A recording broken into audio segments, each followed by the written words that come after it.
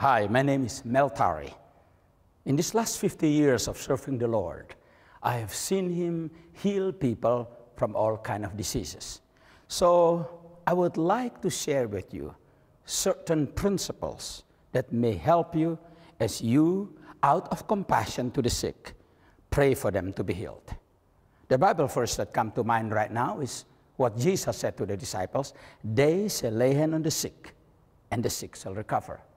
Many Christians would like to think that that privilege to lay hands on the sick is reserved for the apostles or prophets or pastors or evangelists or some special somebody in the church.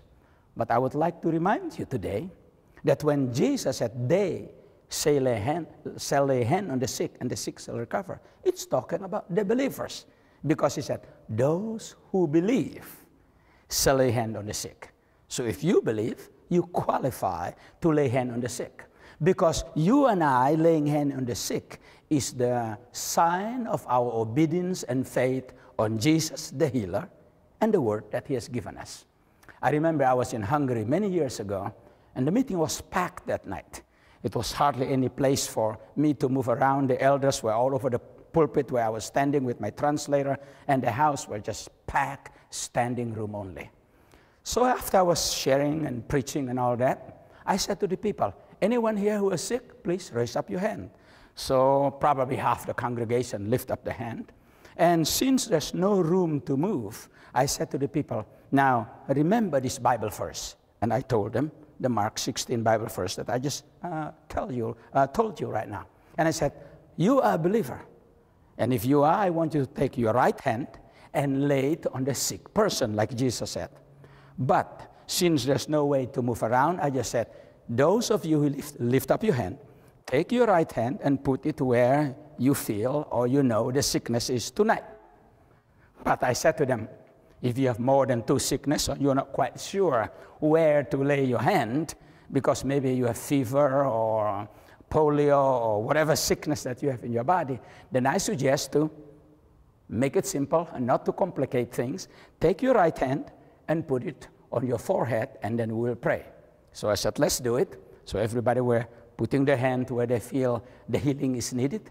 And so one lady in particular took her right hand, put it on her forehead, because since she was born for about 19 years up to that point, she will have polio. And polio has been so bad that her left arm and her left leg has become, let's call it dead or numb, so she couldn't use it. So she has to walk with a crutch under her left arm. So she put her hand on her head, as I was instructing or encouraging to do, and we pray. After a minute or so prayer, we finished, dismissed. We went to the pastor's house behind the church. And as we were sitting there for late soup or dinner, this lady walked onto the building or onto the kitchen, was talking a mile a minute. She was so happy. You can tell that she was excited about something. And she told us this story as the pastor inquired. She said while she put her hand on her forehead, she felt there's a hand on top of her head, or her hair. And she was wondering, who is messing with her hair here? But then after that, she felt like a golden liquid or a certain special feeling coming down from her head, down her face, down her left arm. And the moment that feeling or that golden liquid touched her left arm, the left arm was instantly healed. She can feel it. She can lift it up. And then the liquid, as I call it now, or she called it, go down all her left leg, and her leg that has been dead and can't be moved for 19 years at least, now is alive, kicking. And so as she was telling us the story, she took off her shoes, walking back and forth a mile a minute, praising the Lord and testifying about the healing that just took place. I told you this story for a reason, that every believer, you and I, can lay hand on the sick, and the sick shall recover. You might say, well, how can we heal them? Well, let me tell you something. I have seen God raise people from the dead, make the blind to see, the crippled to walk. These last 50 years in the Indonesian revival, we have seen God change water into wine. We have to walk across rivers to go preach in villages, and God make it possible for us to go across, even though the river was actually impassable at that time, maybe 10 meters deep or somewhere there.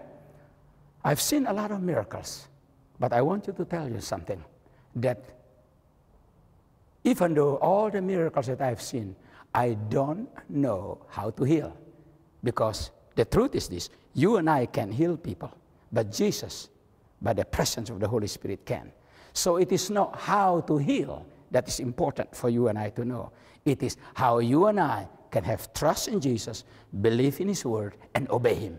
And when we do our part, He will do the impossible part, like healing the sick, making the blind to see, the crippled to walk, raise the dead, or whatever that is that He needs to do to demonstrate to the world that He is God, He is Jesus, and He loves them. I trust that this little conversation will help you, but I want you not just to know about it and say, oh, great, what Mel have seen. But I want this little conversation here to help you so that you will be encouraged to go as you see your friends who are sick and might need help.